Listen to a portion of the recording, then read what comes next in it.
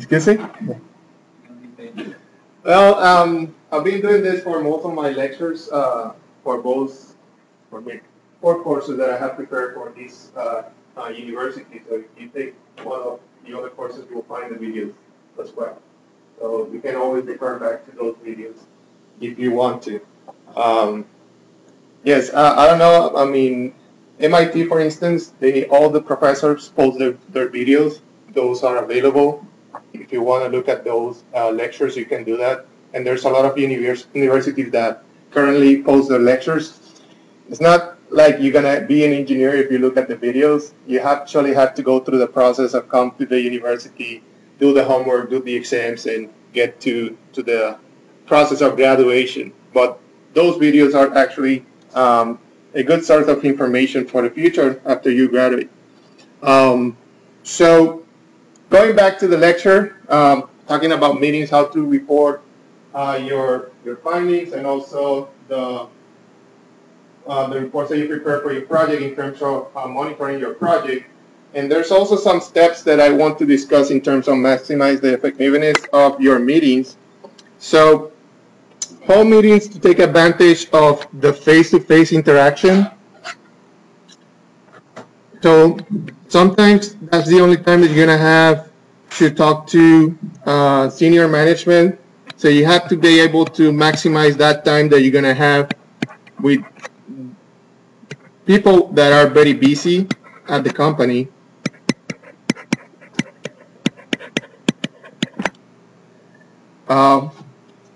And there's also opportunities of doing some technology, take advantage of technology such as using Skype or any other video chat tool that can also help for holding your meetings.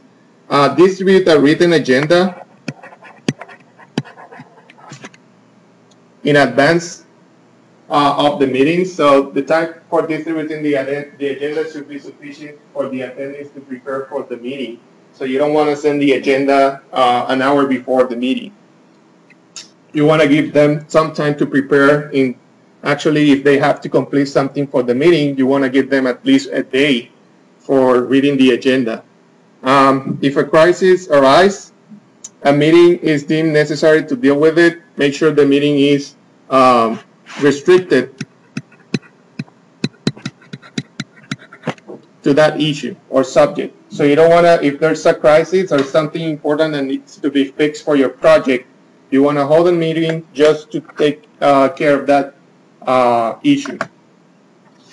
You don't want to bring anything else because sometimes you're going to end up doing everything but what you plan. So that's in terms of the meetings.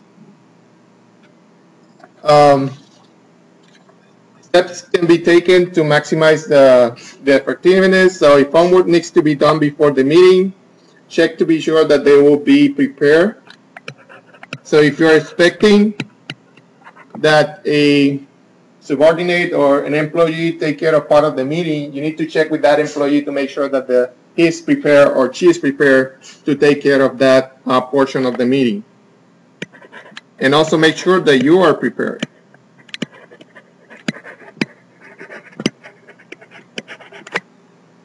If you're the chair of the meeting, meaning that you are supervising and controlling the meeting, you should take care of your own minutes. And we talked about this before. We talked about the importance of the minutes. You want to record everything that is discussed in the meeting for future reference, especially if you are assigning tasks. You want to be able to refer back to those documents in case that there's some misunderstanding between the members of the meeting and on the members of the team. So the minutes should contain a final set of actions, including what is to be done, by whom, and when. These are very important. One more time. It's a very important piece of documentation for a project, and you should not delegate this responsibility, especially if you are the chair of the project manager, and so on. Should be able to take care of those minutes And I gave you a template in case you're familiar with how to take those minutes. So this is a template that I use frequently. So the idea is to have as much information as possible about the meeting, so you can record details such as the attendees, who is the timekeeper, note taker, the facilitator, and so on. And then you're going to have some time allowed to each topic. So if you're going to discuss only one topic, you want to provide a title for that, and then provide the conclusions after the discussion and the next items that are going to be taken on to fix the problem or to continue with the project. So you're going to have those action items and also the person responsible and the deadline for such items. Any questions? Okay, so this is about it in terms of the meetings. Again, this kind of look obvious, but it's very important that you remember those details, especially when you're starting on a new job. You want to look professional and you want to be able to perform at certain level. So if you're taking care of these details early on, you will basically do very well. So now let's talk about different way to monitor your project, and this is called the earned value. And this is basically a performance measure that you can use to check on the status of your project and to see if you are doing as you were expecting at certain point, let's say at certain milestones. You want to check if you're performing as you were planning. So this is a very nice measure to have. So far we have discussed monitoring segments of project stats, subtasks, and such. Of primary importance, however, is to deriving some measure of the overall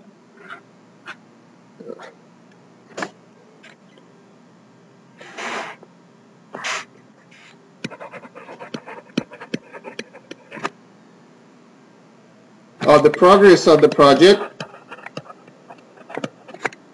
in terms of these three items: performance, budget, and scope or schedule. Such a measure is what we call the earned value.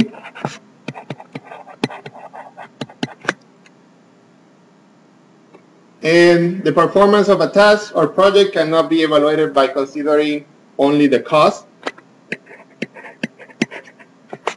And the earned value of a task or a project is the budgeted cost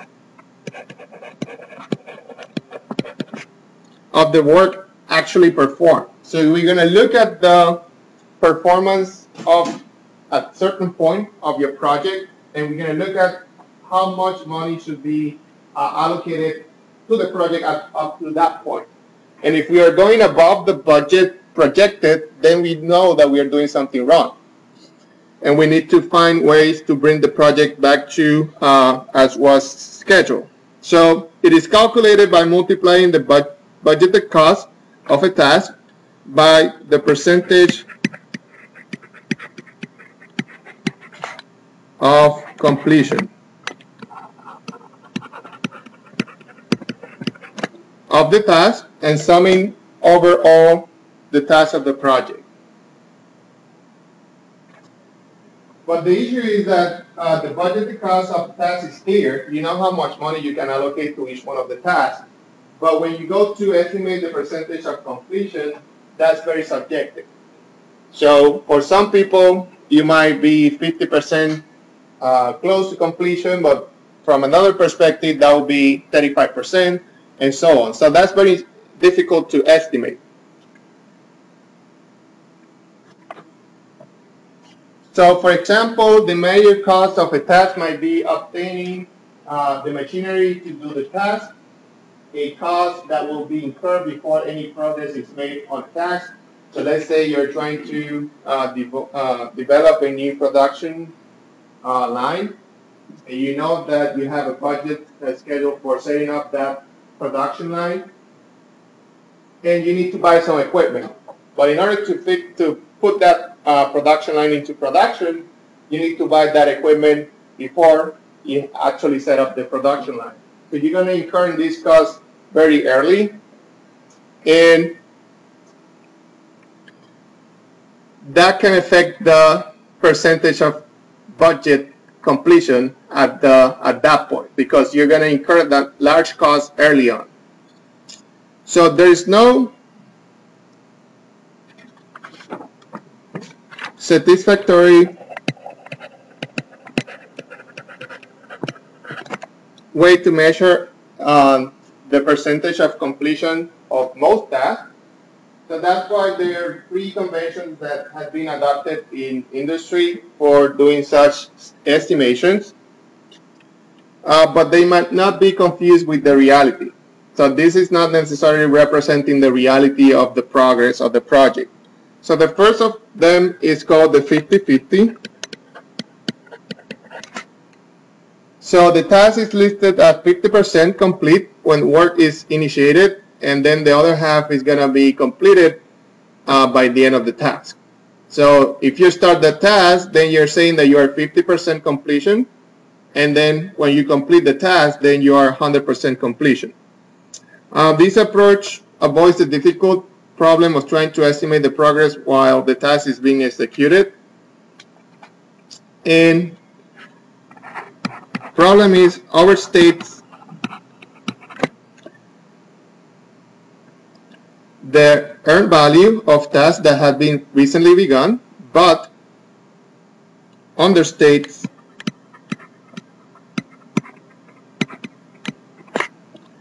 the earned value of the task nearing to completion.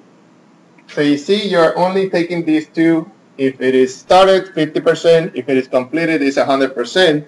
And that might create some difficulties in terms of the earned value. The second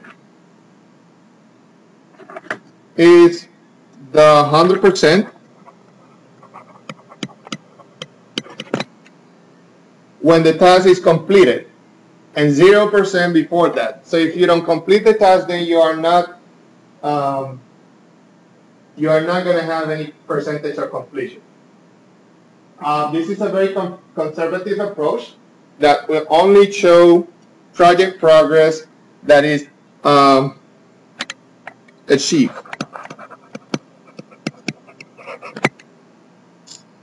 Projects, however, will always appear to be behind schedule.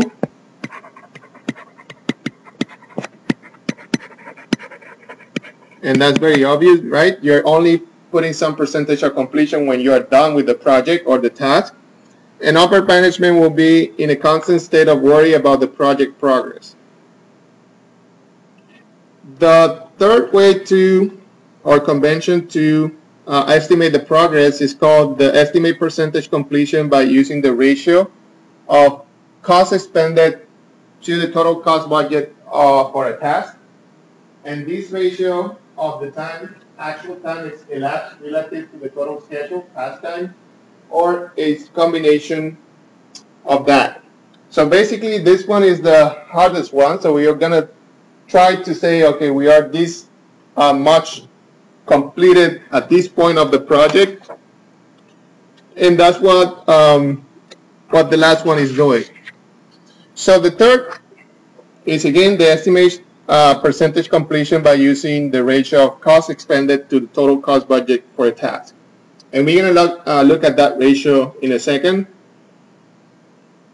So in terms of showing you a representation of what we're trying to do, when you start planning for your project, you're going to have a budget. You're going to know how much are you going to spend per time period. So we can represent that cost schedule plan with that curve that is plotted here in the middle. So as time progresses, you know that the amount of money that you're going to be spending will be, when you look at the aggregated total, will be increasing. Now we're going to have also, so that's the plan. This is the line that represents the plan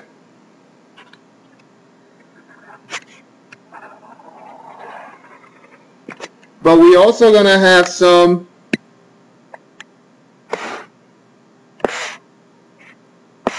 actual costs, which is basically telling you this is how much you are spending. This is the plan, the red one is the plan, the actual cost is the one that represents your progress. So right now you can look at, by looking at that example, you are spending more money than what you budgeted for the project. And then we're gonna have the curve that represents the earned value, and that's based on the ratio that we're gonna discuss. So using these three lines, we can also estimate other performance in terms of the variance. So we can look at the schedule variance and also the spending variance for the project. So spending variance and schedule variance.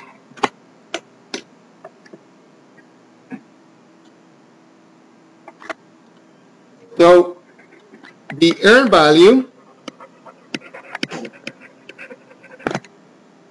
completed to date tells the manager whether progress is up to expectation. It is the baseline plan for this point in time. So we're going to use this ratio one more time to look at the progress of the project or the task. Any difference is called the schedule variance.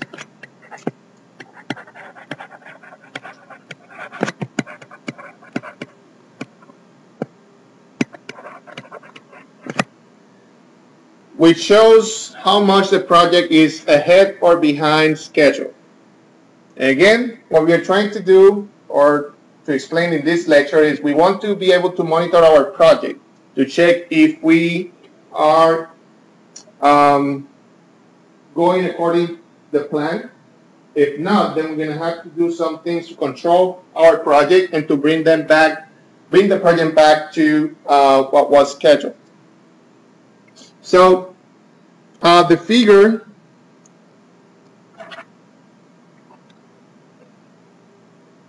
this figure shows the value completed to date is less than the baseline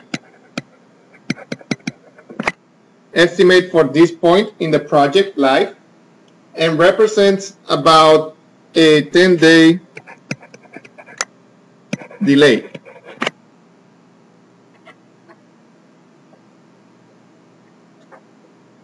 Which results in a negative schedule variance. The delay is negative. Then the actual cost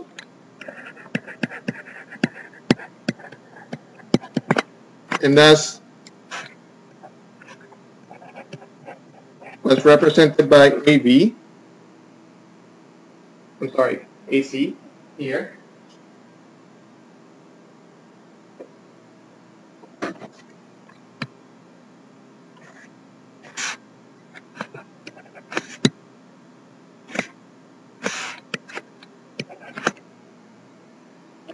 It is about the value completed, so resulting in a negative or bad spending variance. So again, you are spending more money than what you were scheduled or budgeted for the project. So the figure represents a difficult situation, a project significantly behind schedule, and over budget. By the time we were looking at, so that would be after the first month.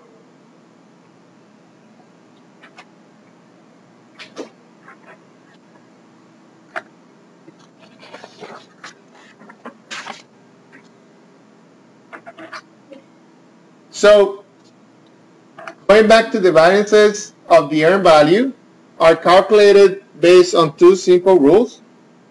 Negative variance is bad and a positive variance is good. Second one, the spending and schedule variance are calculated as the earned value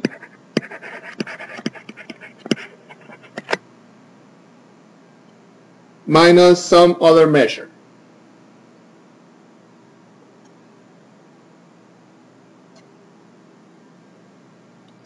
So we have these two variances right here, and providing you with the formulas for both of them. So the cost or spending variance equals the earned value minus the actual cost of the work performed, and the schedule variance equals the earned value minus the planned cost of the work budgeted and scheduled to have been performed to date as determined by the baseline plan. Another way to, or handling the data that is more useful for making comparison at different points in time or across projects is to take ratios of the measures rather than their differences.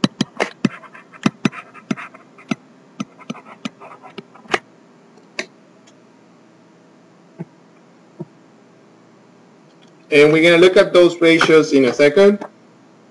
So we're going to have two different ratios, the cost performance index and the schedule performance index.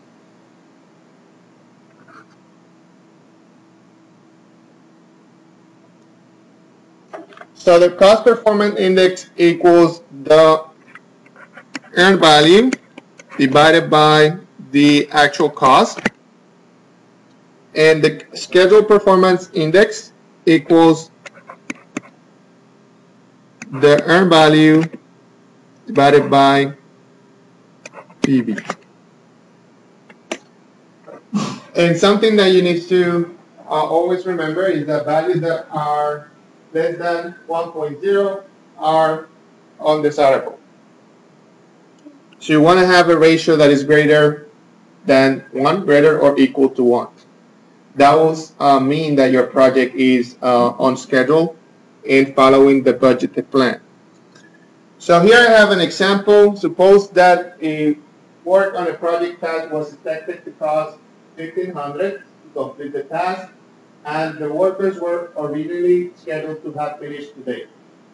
As today, however, the workers have actually spent $1,350, and our best estimate is that they are about 2 over 3 finished, or 66% of completion for the project. So we want to calculate these two ratios. So the first thing we have to do is to find first the cost spending variance.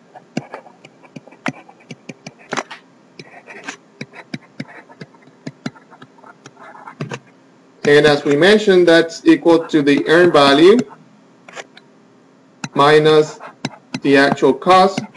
So the earned value is going to be the budgeted plan for the project times the percentage that is completed. So that will be 1,500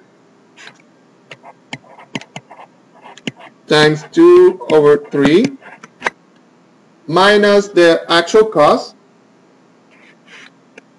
that's 1,350, and that is equal to minus 350. So as you can see, our variance is negative.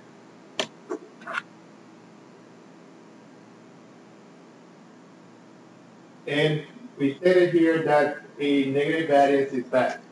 So that project is having some difficulties. And as we observe here, we know from the statement of the problem that the project is behind schedule. Then we have the schedule variance.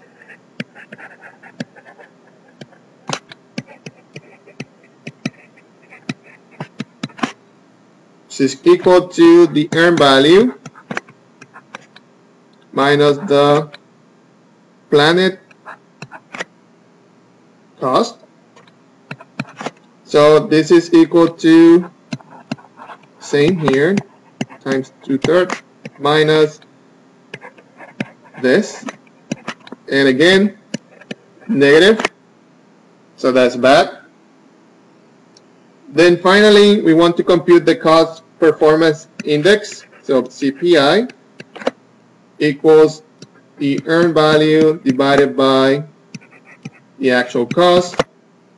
So this is 1500 times 2/3 divided by 1350, so 0.74. Now we're, instead of looking at the balances, we're looking at those ratios. And again, one more time, that ratio is less than 1. So that's also telling you that the project is not performing as expected. And finally, we have the schedule performance index, which is equal to the earned value divided by the present cost.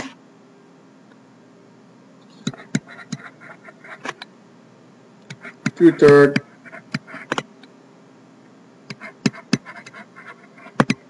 and that's 0.67. So all of those measurements are telling you that there's something wrong with the project, or the project is having some difficulties, so there's something that needs to be done to control the project and to bring the project back to schedule. Thus, we are spending more than the baseline plan indicates, and given that we have not made as much progress as we should have. So that's the problem with this particular case. Okay, so again, these are good ratios and measurements that you can use to track the performance of your project and to know how bad or how good you are doing with the progress of your project.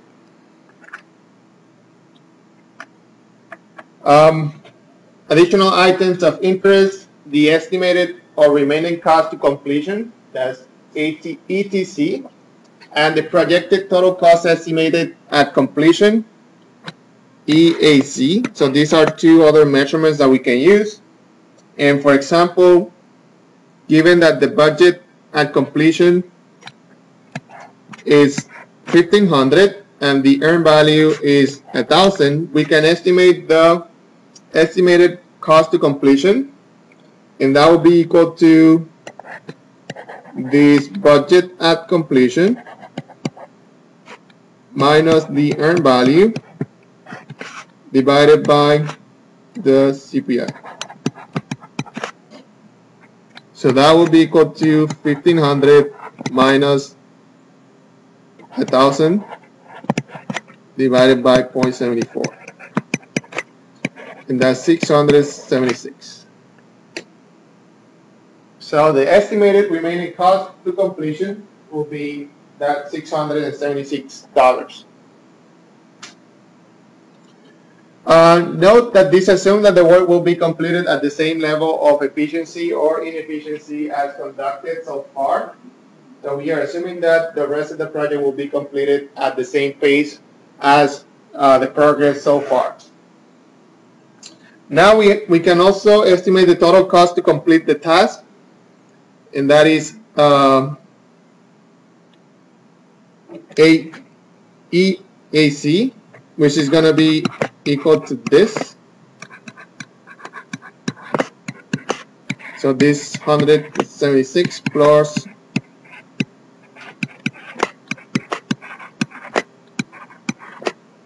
so your estimated or projected total cost estimated at completion will be 2026.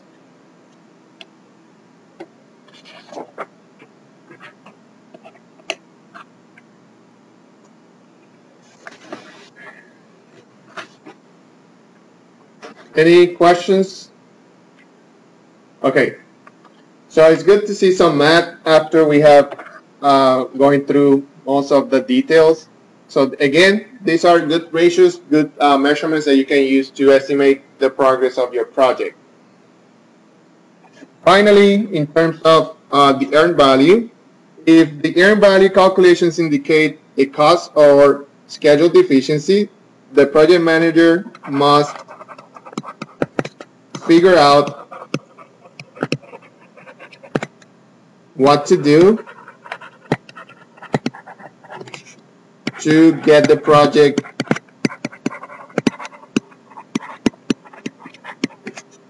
back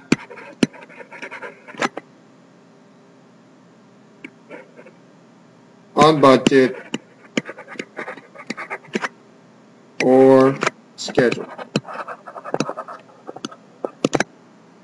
Some of the options include, and we have discussed some of these options before, so borrowing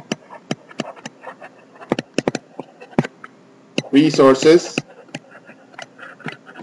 from other tasks,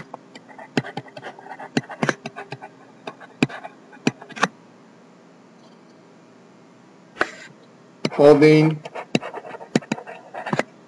a brainstorming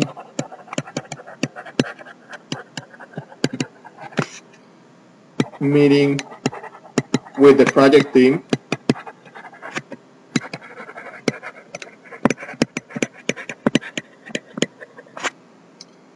requesting extra resources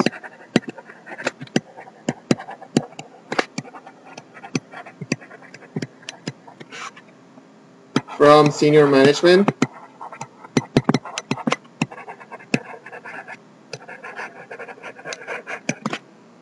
and informing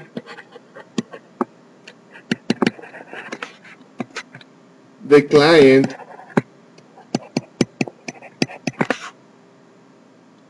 of the project deficiency. And for that last one, you better have a good explanation or reason for informing the client of a deficiency on your project. So that's the end of the first part of this lecture, which is monitoring the project. And these are the topics that we cover in this part. So we went through the monitoring. We actually went through the monitoring part. We talked about reports, meetings, and the data collection. And we also discussed the earned value analysis.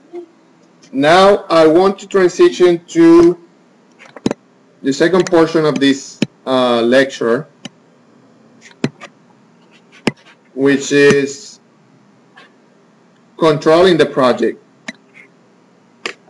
Okay, so we talk about monitoring the project. Now we're going to talk about how to control the project. And these are the objectives that are related to this topic. They're basically the same that we discussed for the monitoring.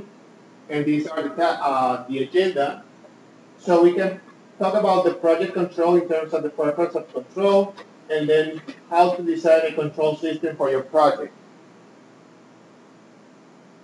The objectives are the same as the previous lecture.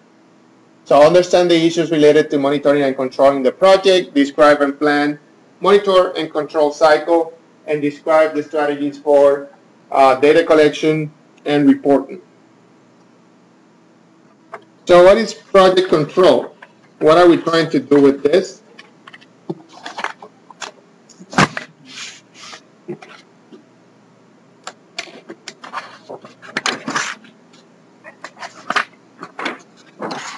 So we talked briefly about control in our previous lecture.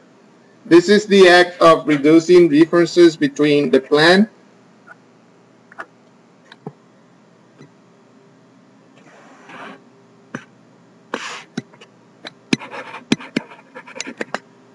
and actuality, or the current status of the project. So the final element in the planning monitoring and controlling cycle.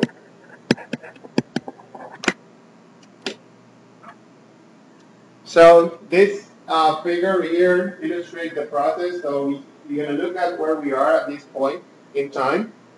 Then we're going to check on where we're supposed to be. We're going to use some evaluation method. And then we're going to bring back the project to schedule or to track if we need to by using some controlling measures. So the control has the primary purpose of ensuring that the project is in compliance with its objectives. And it's one of the most difficult tasks for the project managers because it involves both mechanistics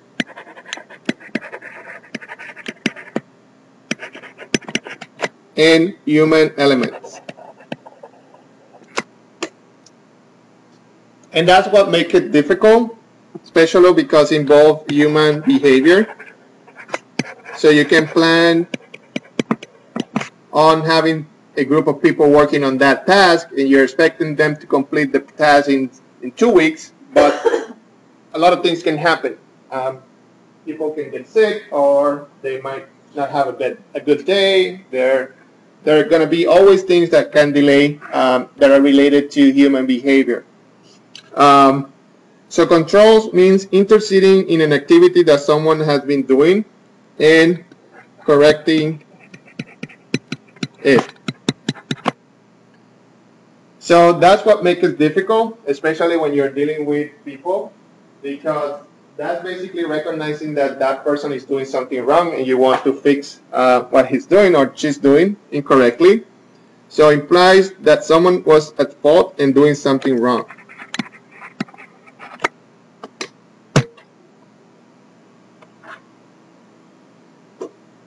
Another reason that makes control difficult is that problems are rarely clear-cut. It's always a combination of things, and that makes it difficult. Determining what to control raises further difficulties.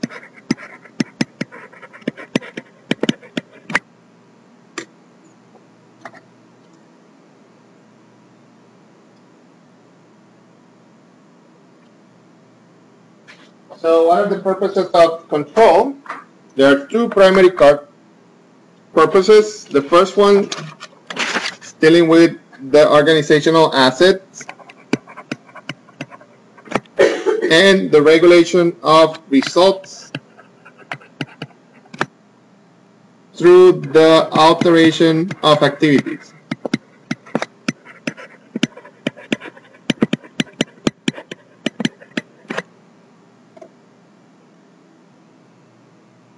So asset will include human resources, will include the machines, any other thing that is part of the organization. Physical asset control is concerned with the maintenance and use of the project physical assets, and this includes the timing as well as quality of the conducted on the asset. Quality. Right.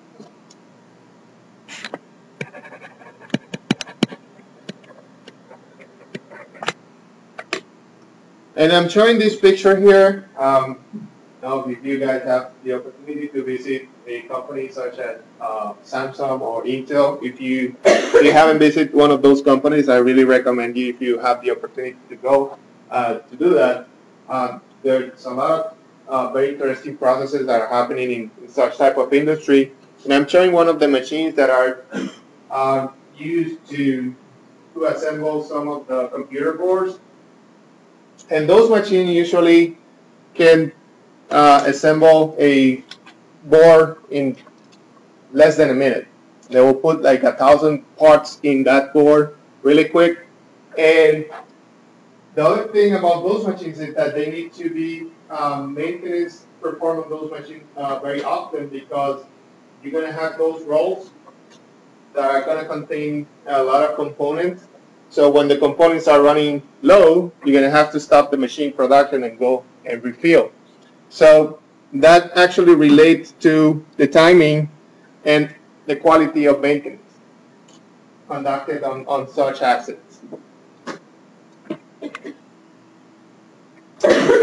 Now, in terms of the human resources, the stewardship of human resources primarily involves controlling and maintaining the growth and development of the project team. And last, financial control involves stewardship of the organization expenditures on the project, including the conservation of financial resources,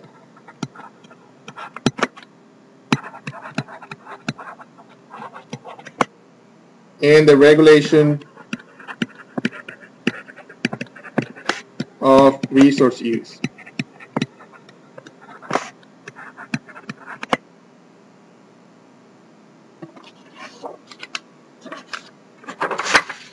And here we have another good example of the use of extensive control to help it produce a successful project. So this is a project that was performed in San Francisco. It's called the Metro Turnback Project. And basically what they did was to build this underground train under the city of San Francisco. So this city usually is very busy during the day. So planning such type of project and performing such type of project requires a lot of planning. So this is an 11-year underground construction project that was conducted in a high-traffic downtown region of the city. And to keep the project on schedule within the budget, an extensive complex management plan and control system was used. So how to design a control system?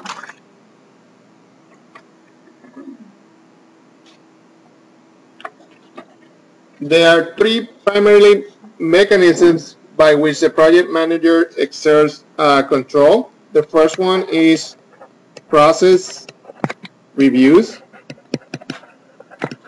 The second one is personal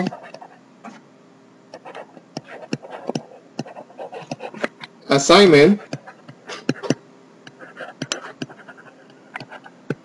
And finally, resource allocation.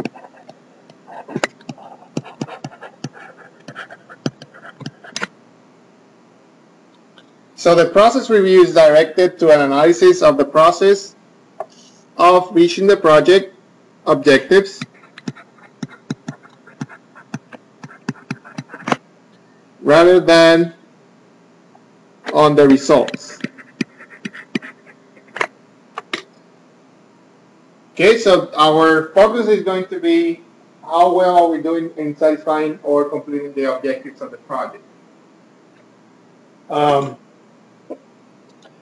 Control can also be exerted through the use of personal assignments based on past project productivity.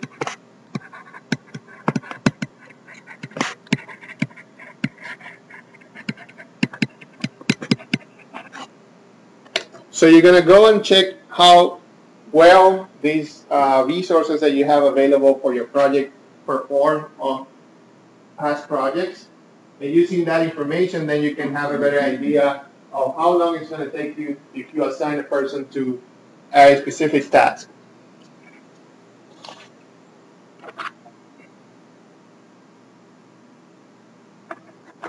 Now, controlling the resource allocation can be a powerful motivator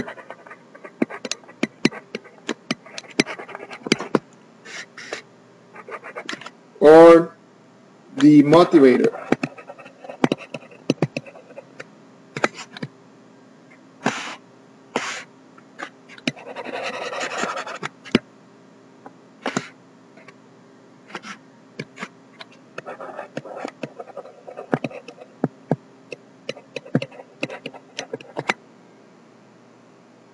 So resources are usually allocated to the more productive task,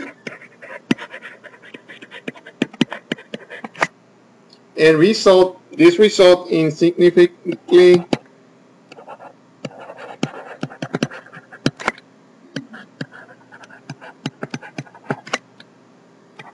influence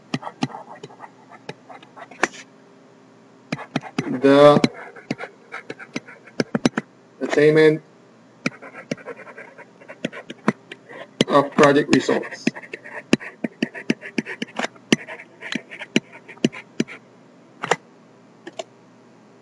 So what we're trying to say here is that if you have some resources that are good, they're usually going to be assigned to those more productive tasks that are going to provide the most benefit to your company. So that can also influence the completion of your projects and your tasks. So if your project is not considered one of those productive tasks or productive projects, then you might have to figure out a way to show up that your project is important, so you can get access to those resources. We have two primary access or two primary types of control system used by project managers. The first one is called go or no-go controls, and the second one is called post control.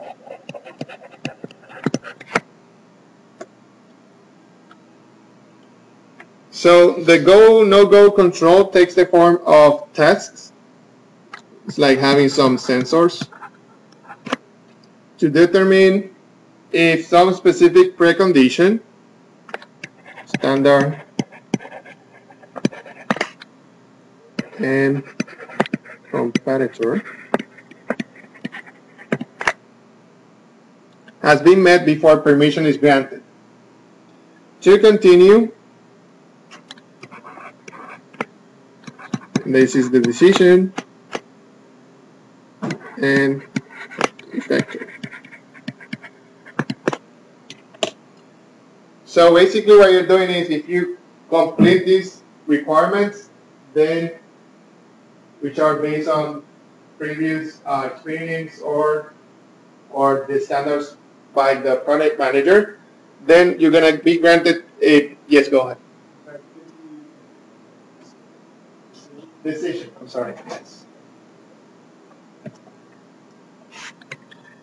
So if you satisfy those requirements, then you're going to be granted permission to continue with the next task or project, next task of the project.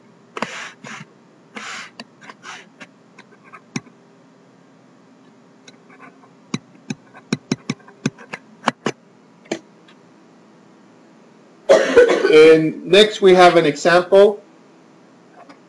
So here's a standard report using the agricultural product division of a large chemical company.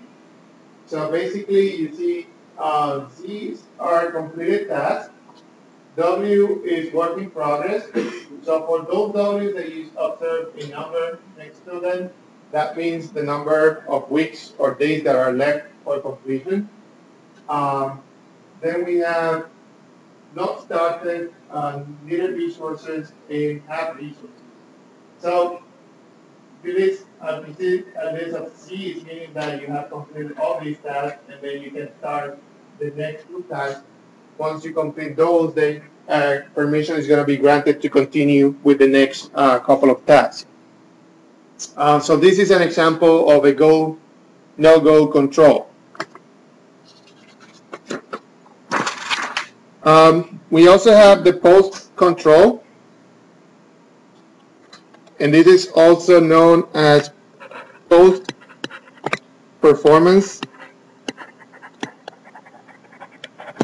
reviews, and this is applied after the project has been completed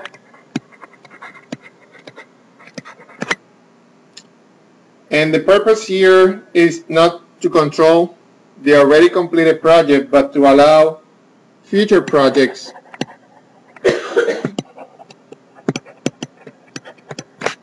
to learn and profit from the past project experience.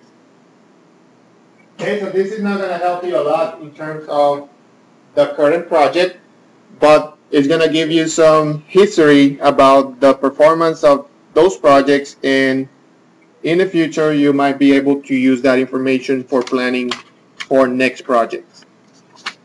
Okay, so at this point I need to stop and give you some time to complete the students' evaluations for the class.